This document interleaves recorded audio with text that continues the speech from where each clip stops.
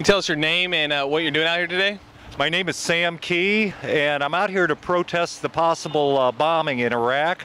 I'm infuriated with the federal government even considering something like this. We've gotten ourselves in a mess in Afghanistan, Iraq, and let's not forget Vietnam.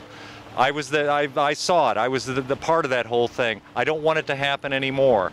It's obvious now that after the Iraq event, the weapons of mass destruction was a complete line. It was a complete fixation. I don't want this to happen again. We have no need to get involved, as well as our military cannot afford to get involved. I'm pro-military, very pro-military. We need to re-equip, rearm our military forces, get them strong again.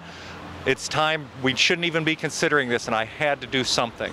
My first protest, by the way.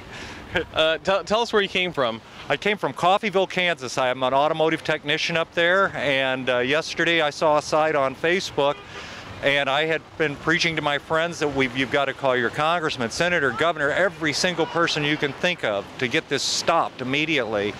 And I saw on social media, Facebook, where there was an event in Tulsa. A friend in Alaska cued us in on it, and I told my wife, Donia, here, we have to go. We have to go. This is very important. I just can't imagine what they're thinking, wanting to get involved in this mess in Syria. I can't imagine where their head is. So, who's your congressman, and what are his thoughts on it?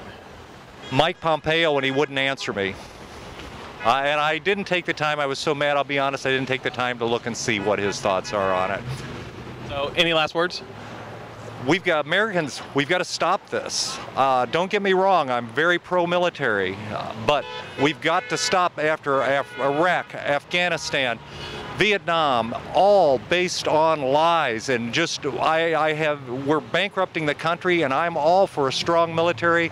We have to stop this and stop it right now, and the only people that can stop it is the man on the street, you and I.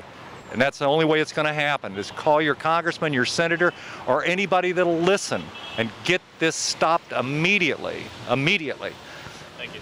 You bet.